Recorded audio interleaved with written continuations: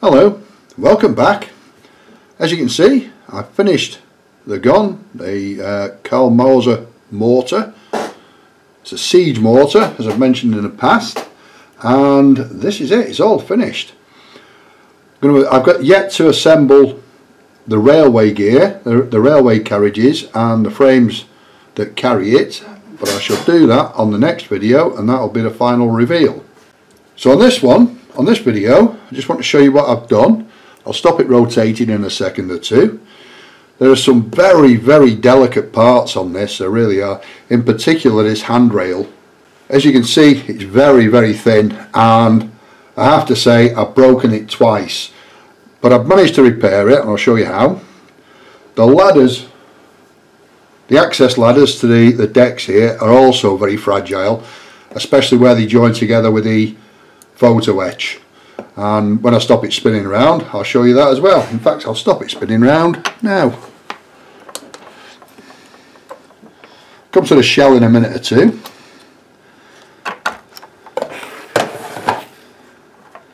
It's quite a heavy piece of kit, this. It really is. The handrails, as I say, very, very thin.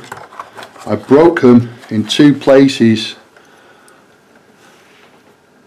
here and here. They're much too thin to glue together. I don't know if the camera will pick up what I've done there to try and repair it, but what I've done is I super glued initially a very short piece of tissue, kitchen rolling in fact. Super glued that with a tail hanging out this way onto the broken bit, then wound it round and pulled it taut, and with a cocktail stick dabbed more super glue on it until it went hard, and basically did the same with this on this top one here, and it seems to have held it quite well. I also broke it somewhere else, I can't see it now, but literally you've only to touch it and it snaps. It really is that fragile, that's delicate.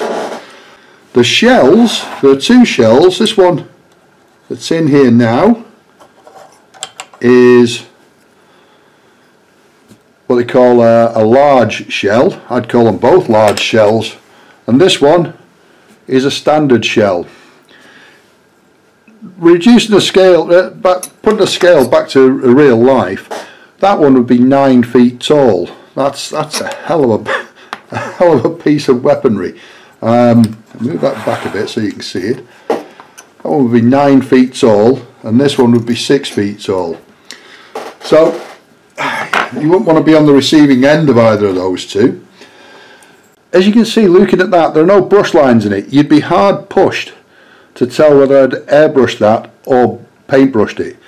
It actually paintbrushed it, and what I did was I primed it with the spray gun, and then as an experiment I painted the green with a paintbrush, and I used acrylic paint and a single drop of dishwasher rinse aid, and I'll tell you what, if you didn't know it was brush painted, you'd be hard pushed to tell. It's come out really well, much better than I expected.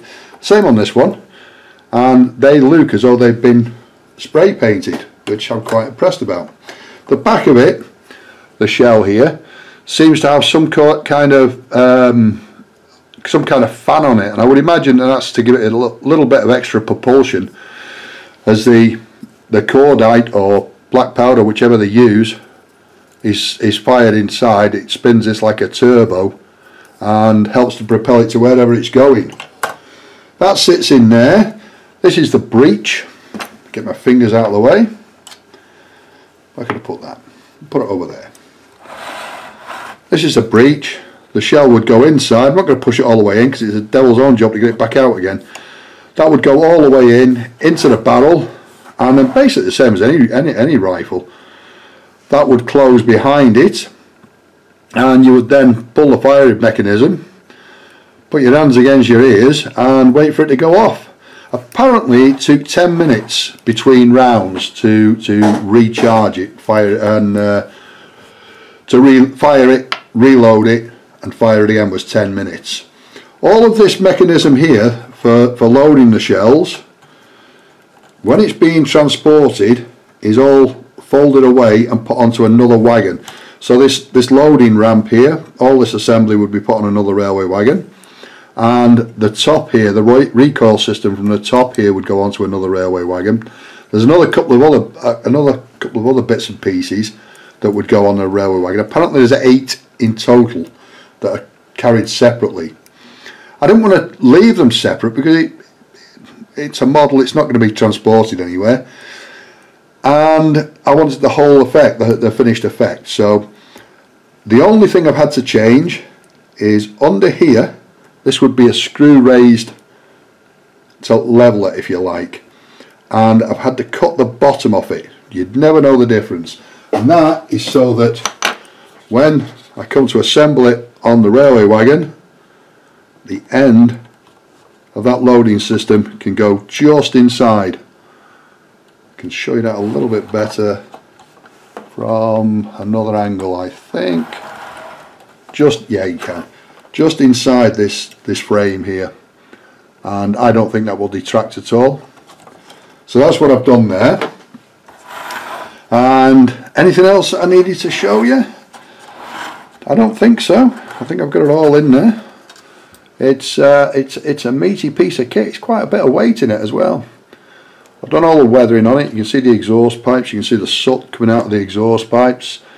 I think it was Les asked me why I'd ground the powders up, the soft pastels up, instead of sanding them, and as you can see on the soot there from the exhaust pipe, if you grind them you get a nice texture with it, whereas if you leave them as a powder it looks more like paint. So that's why I've done it. The powders that I put on the wheels were powders, and they don't quite show as much. The front of it, I've rusted the top of the gun a little bit. I don't think it would be in a poor condition. I think that would be the best kept piece of the machine.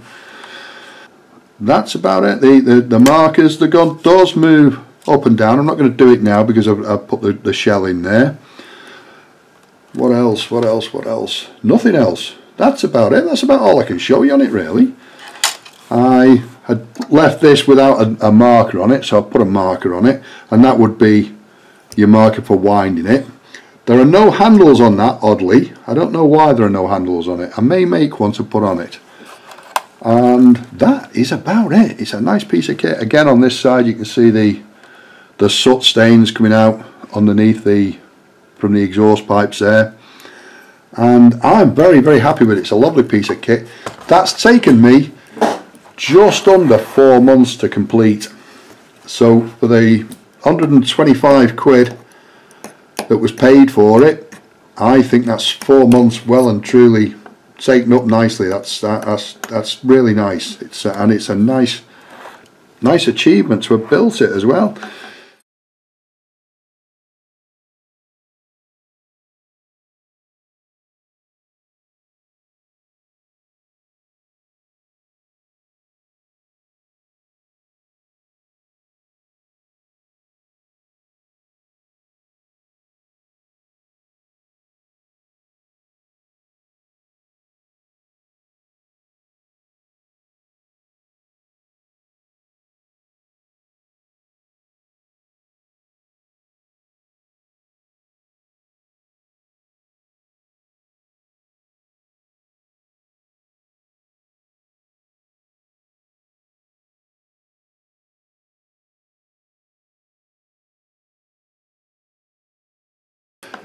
Any questions, any comments, please leave them in the boxes below. It would be absolutely fabulous if you could like and subscribe. And until the next time, ta-ra!